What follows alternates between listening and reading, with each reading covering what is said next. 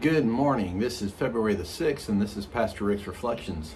Today I'm coming to you from Tiberias, and right behind me here is the Sea of Galilee. I'll be taking some pictures, and I don't know if I'll do some video from out there during the day, but today in church you'll be hearing a story of Jesus calling some of the disciples and actually being out on this body of water, and that's what our group's going to be doing today.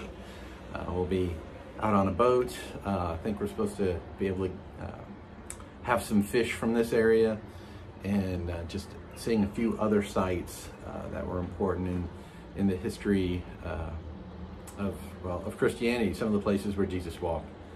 So be on the lookout. But today, as you remember in church, some call stories. I don't know exactly what the sermon will be since I won't be there, but you can think about us as we'll be actually on the body of water that you'll be hearing about today.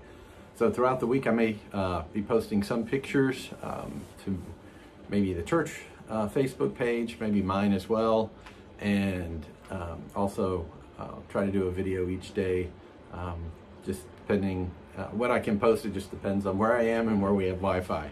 But pray for us as we're out here, and think about now if you see this before you go to church today, then you'll also be able to, picture in your mind's eye the place that we're talking about. Let us pray. Good and gracious God, you bless us in so many ways.